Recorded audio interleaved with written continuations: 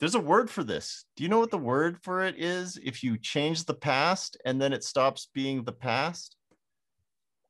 No, I don't know. It's called a paradox. Yeah. What does it mean?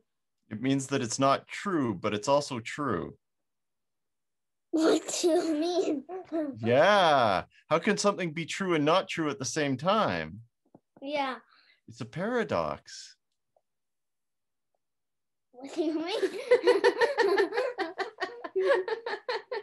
Okay. Do you want me to tell you a story? Yeah.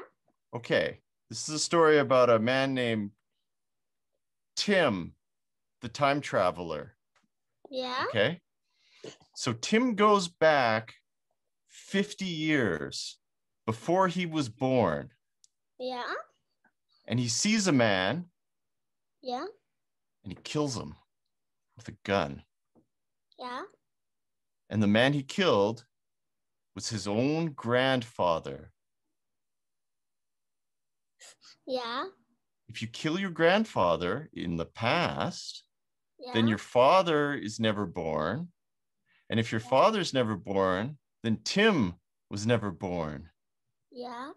But if he was never born, he couldn't go back into the past to kill the grandfather. Yeah. How does that work? I don't know.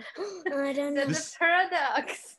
It's a paradox. This is the problem with backwards time travel. This is why backwards time travel is so difficult.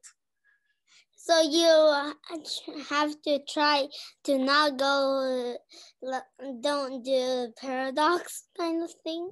Oh, it's very strange. Nobody knows the answer. Maybe if you can travel backwards in time, maybe paradoxes can't happen. Maybe you can't change what happens in the past. Oh. So, like, if you don't kill your grandfather, you'll still be alive. Yeah, but you can change other things, right? Yeah, like kill somebody, like a bad guy, and kill that guy, and then he'll never be born again. Well, there's all sorts of ways you can change the future, right? Yeah. Like if you don't eat in the morning, you'll be really hungry, right? Yeah. But if you go back into the past and you eat your own breakfast, yeah. Will you be hungry afterwards or not? Hungry, I think. It's a paradox. Oh. So I will be hungry? I don't know. It's hard to say.